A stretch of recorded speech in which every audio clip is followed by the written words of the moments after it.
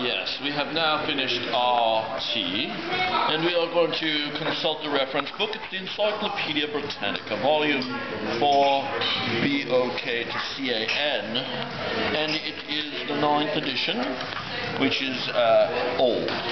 And because it is old, and because I am holding it, I become enamored of the imprimature of age, of rare books and rare people. There are not many people like me, and I'm one of the rare ones. Let us open to the entry on burrow.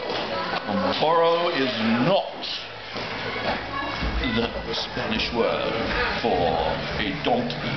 Burrow is self-government by a town exemplified in the colonies and municipia of Rome.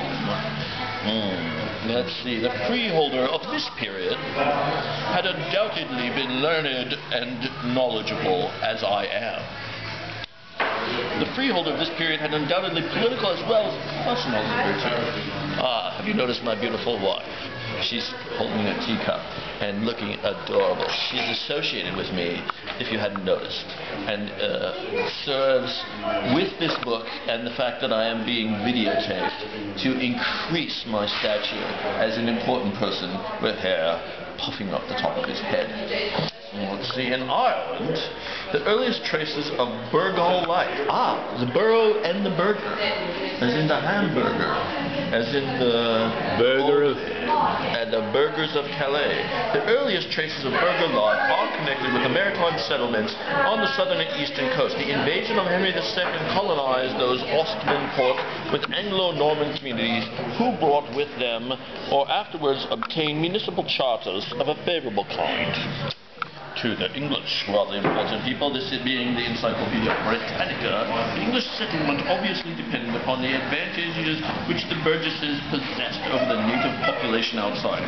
Quite different from these were the new closed bureaus, which during the plantation of Ulster James I introduced from England.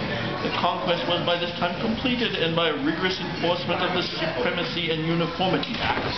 Have you heard of the Supremacy and Uniformity Acts? We are supreme, and you will be uniform with us. The existing liberties of the older boroughs were almost entirely withdrawn from the Irish, who were forced to eat potatoes. By the new rules published in terms of the Acts of Settlement that was mentioned in 1672, resident traders were permitted to form the Irish Republican Army, which was become freemen, but neither this regulation nor the ordinary administration, through birth, marriage, and apprenticeship, succeeded in giving to Ireland free and vigorous municipalities. Let's see. Let us go to another section. Bridges. Yes, we can make a bridge with the Encyclopedia Britannica. Yes, this is different ways to make a bridge. And we do have some pictures of bridges, which us British have brought to the native population through the orders of...